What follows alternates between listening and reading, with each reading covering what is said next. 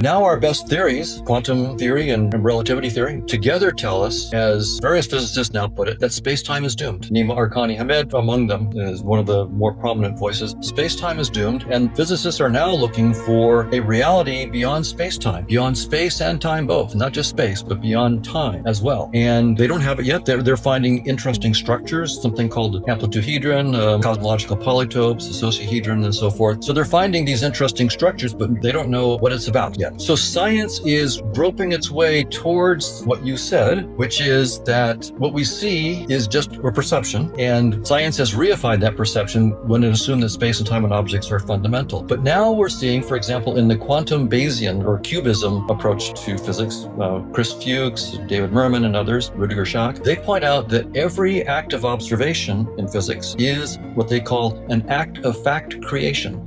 You create what you see in the moment, which is exactly what I say in my book, according to evolution, that we create what we see in our perceptions. And so most scientists are still physicalists, because even most spiritual people, in our heart of hearts, most of us buy the reification, right? That's just sort of built into us. It takes a lot of spiritual training and meditation to begin to free yourself from that addiction to the reification. So science is moving in that direction. So I see a convergence.